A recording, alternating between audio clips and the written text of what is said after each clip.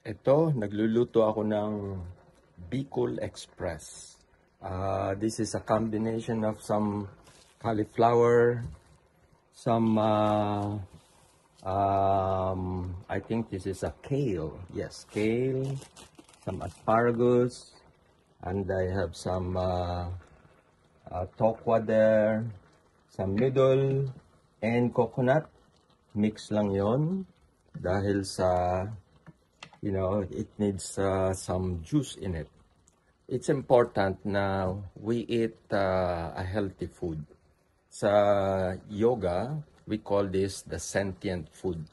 Yung sentient food is good for the mind and the body. And the rajasic food is good for the body, but may not be good for the mind.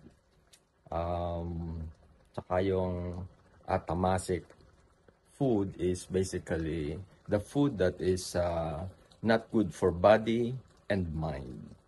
And there are several foods like that. Yung mga junk food, mga preservative food, yung walang buhay ba, alcohol is also not good.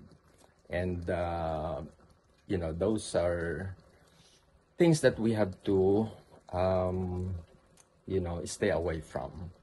So we train physically, mentally, spiritually, and we have to eat healthy food as well.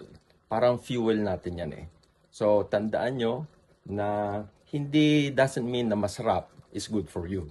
In fact, yung masasarap pang hindi maganda sa atin. So try to discipline ourselves, eat healthy, and eat well, and enjoy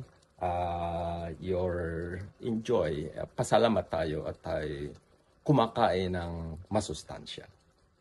Available online classes. Just visit www.mastershisher.com.